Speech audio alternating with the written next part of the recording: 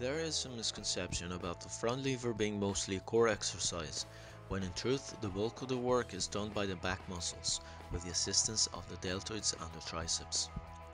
There is of course an important core activation, but it is only secondary.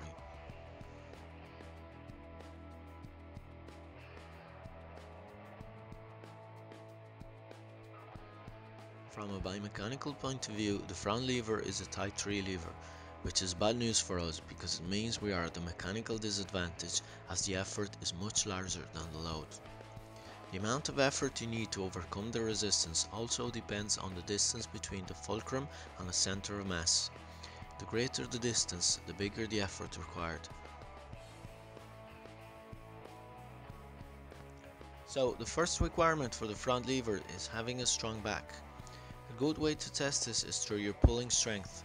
If you can lift 1.5 times your own body weight, or alternatively do 8 to 12 pull-ups with an extra 30% of your body weight, you'll probably have enough strength for the front lever. So if you weigh for example 160 pounds, you should be able to do at least one complete pull-up with an extra 80 pounds, which means you're lifting a total of 240 pounds. Let's now have a look at different ways of progression. The first one only requires your own body weight. I'm not going through too much in detail here because you have probably seen this progression in other tutorials. The main concept behind this type of progression is to add resistance by gradually stretching the leg out, so to increase the distance between the fulcrum and your center of gravity. Remember, the more distance between the two, the harder the exercise will be. The first step is the tuck lever. Lift your hips and tuck your knees to your chest so you're half of your body length. By doing that, you're also reducing the effort by half. It is important here that you get your back straight and your hips well aligned with your shoulders before moving on in the progression. In the second step, you open up the position a little bit by getting your knees further away from your chest. Here also you must be able to keep your feet in line with your hips and shoulders. In the next exercise, you stretch out a bit further to get to 3/4 of the full body length. Remember here, you have to start activating your core by squeezing your glutes and pushing your hips up. The last step before the full front lever is to stretch one leg while tucking the other knee to your chest.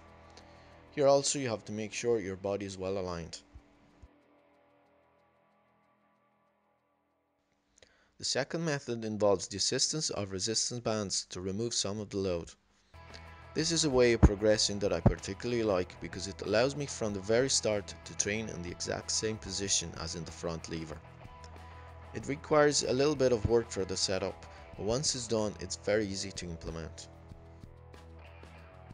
For this you'll need 4 resistance bands with carabiner ends and 3 ankle straps or pieces of rope. First, attach a strap or a rope around the pull-up bar and make sure it's properly fixed and it's safe to use, as remember it will have to support all of your body weight. Then you take the resistance bands and pass them through the 2 other ankle straps and fix them to the strap attached to the bar.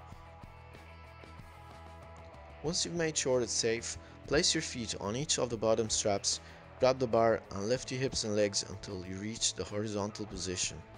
If you still can keep your body horizontal, you can add 1 or more bands to decrease the load. Here, try to pay attention to the parts of your body that receive the most tension.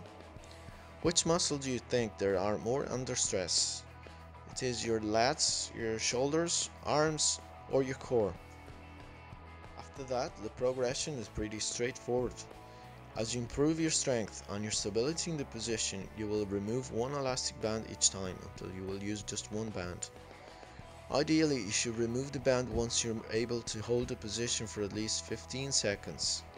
If you feel you're still not ready for the full front lever, you can try, instead of removing the bands altogether, to place another one of lighter resistance. Third method requires a bit of a more complicated setup, but it is also the most precise of the 3 because it allows us to know exactly how much is left to reach our goal. It involves using a counterweight to support part of your body weight. The amount of assistance you're receiving equals the amount of weight you're using as a counterweight. For this you'll need a TRX or a suspension trainer, or you can also make your own by simply using a rope. You will also need a set of different weights. Hang the TRX from the bar and attach the weight on one side to the carabiner, leaving the other side hanging at approximately hip height. Lift the weight, making sure it's not swinging, otherwise it will cause you to swing as well, and place one foot to the loop end. Slowly raise yourself up while allowing the weight to come down. Don't rush it and make sure the weight doesn't move too much. Try to hold for about 10 to 15 seconds. Once you're comfortable with this, start using progressively lighter weights.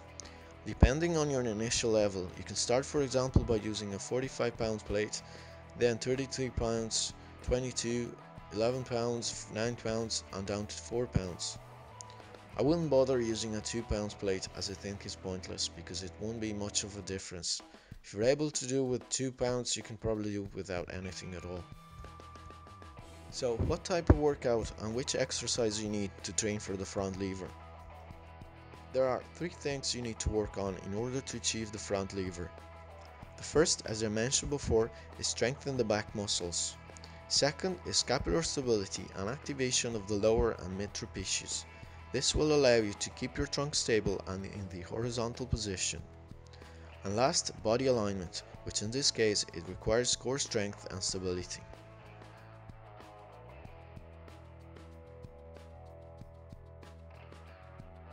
The best exercise for strength in the upper posterior chain is pull-ups. In this case not just ordinary pull-ups but rather weighted pull-ups, because the strength required for the front lever is higher than the strength required for just lifting your own body. So just doing pull-ups is not enough, as once you're able to do more than 15 repetitions then you're not developing pure strength anymore and your body starts to develop muscular endurance instead. Remember that you have to be able to lift 1.5 of your own body weight. The other exercise I recommend is the straight arm pull down, because it involves the same kind of motion as the front lever, so it will trigger the same muscular pathways. Hang an elastic band of high resistance from a bar, and starting with the arms at chest height, you pull down while keeping your arms straight until you reach hip level. Once you're there, hold for 5 to 10 seconds and push your chest out. For scapular activation, this is a great and simpler exercise, but not as easy as you think, especially if you have poor body control and awareness. Hang from the bar with your arms straight and try to pull yourself up without bending your arms. To do so, you must squeeze between your shoulder blades and tilt your head back and move your shoulder backwards while raising your chest towards the bar. As you progress and you gain more body control, start to increase your range of motion. You will notice you'll be able to raise your chest and your hips further and further until you reach the horizontal position. As you can see here, I get to the point where my hips are nearly the same height as my shoulders, even though my legs are completely relaxed, so I'm not activating my core at all. The last exercise will help your body alignment. The dragon flag is also a great exercise for core strength. If you have a stall bar or anything you can hold on to, you can use it. But if you don't have access to a stall bar, you can do like me. Pile up a stack of weights, making sure the bottom weight is a little smaller so to allow you some space where to hold on to. Also make sure the pile of weights is heavier than yourself, otherwise it won't hold you down. Raise your hips and start in the vertical position where your shoulders are aligned to your legs and hips. Slowly lower your body down while keeping the same alignment. As your feet approach the ground, raise your body up again and keep as straight as possible.